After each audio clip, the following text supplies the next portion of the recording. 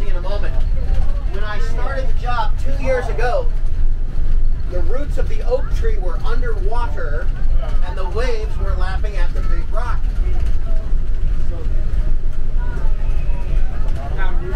By the way, the road up to the cave is paved. The pavement can't go down into the lake, so it starts here at the tree line. It'll be a little smoother the rest of the way up. Welcome to the beginning of the bus tour. Now, thank you. I'll be here all week. We still park them up here. We've got another 1.4 miles to go. We're going to rise another 800 vertical feet before we get to the visitor center and the cave tour. We're going to be rising through a mixed forest zone. That means it contains both deciduous trees, the kind that lose their leaves in the winter, and evergreen trees, the kind that do not. So this is manzanita, by the way, on this particular corner with its lovely red bark and silvery green leaves. Very common in this area, and we're kind of spoiled, those of us that grew up here, but especially folks from out of the area comment on what an unusual and lovely tree it is. These, well, we'll start with the ponderosa pines coming around the corner here.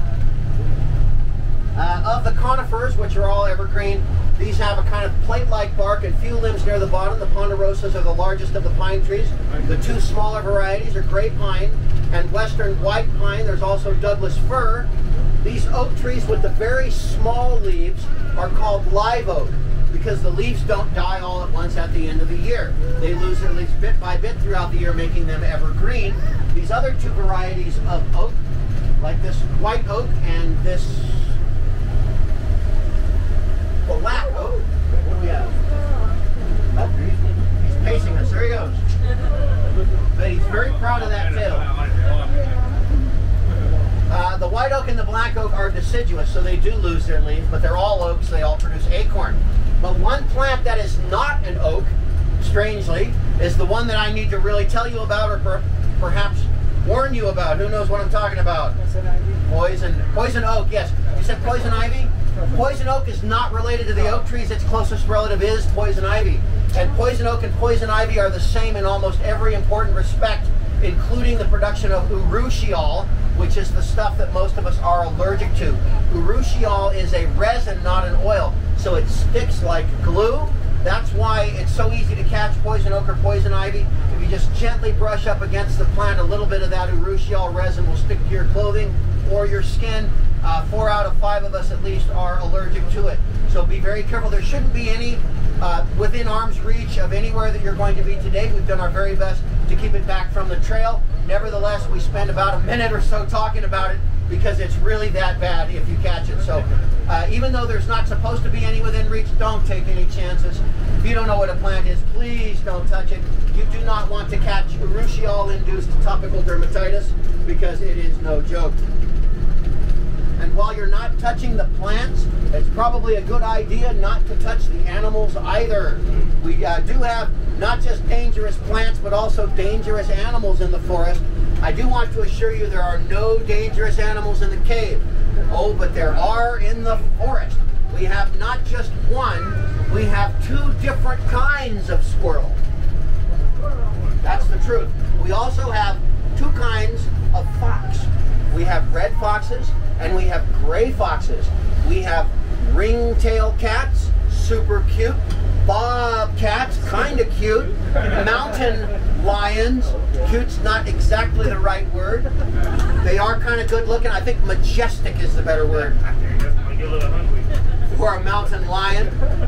We have several species of large bird. The most commonly seen are the turkey vultures. You may have even seen them already today. We also have bald eagles, as well as golden eagles, peregrine falcons, the fastest animal on the planet, cheetah, schmita, I don't care what they told you about the cheetah, fastest land animal. The peregrine falcon can hit 280 miles an hour when in a dive. We don't have cheetahs, but we have mountain lions, and they're fast enough. The biggest animals that we see during the bus ride are the black-tailed deer, and every once in a while, a black bear. So I haven't seen a bear since the 4th of July, so I'm overdue. That's right. Yeah, all right. One holiday to the next. I've had 24 bear sightings in 28 months on the job. mostly driving the bus. You wouldn't believe what good bus drivers bears are. If we do see a bear, it's safe to slow down or even stop to take pictures as long as everyone stays on the bus. If you want to get off the bus and pose with the bear, we'll pick you up on the way back. It's all the Yogi Bear. That's right. Yeah, but get in between him and the picnic basket and see how friendly he is. Yeah, we got a houseboat coming in. Trying to go to the dock. There's nobody down there, and Unit 2 is halfway back.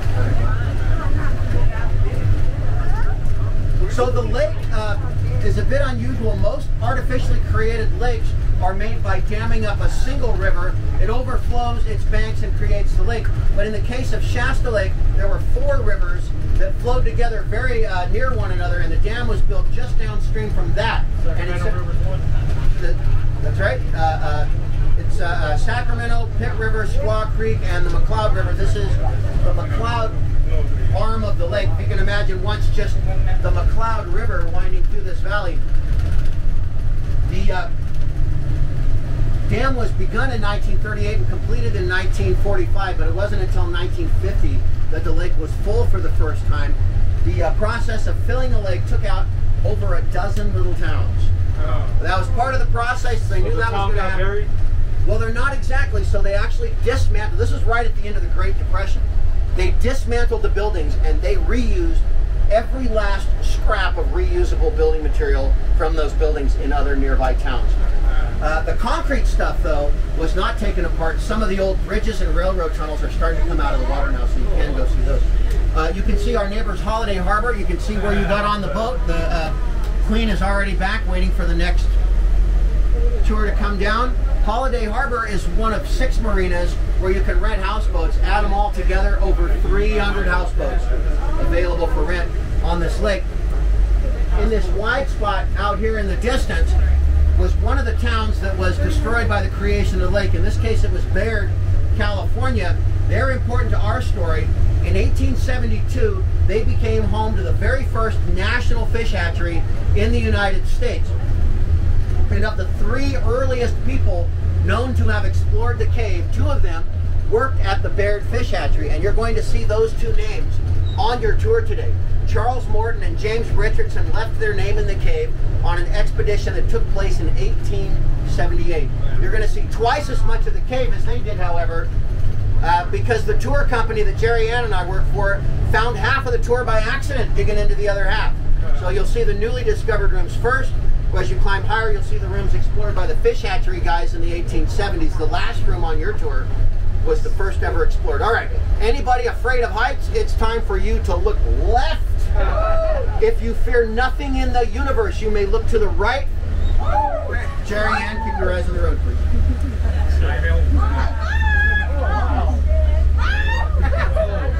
Not bad. And they switch sides at this time.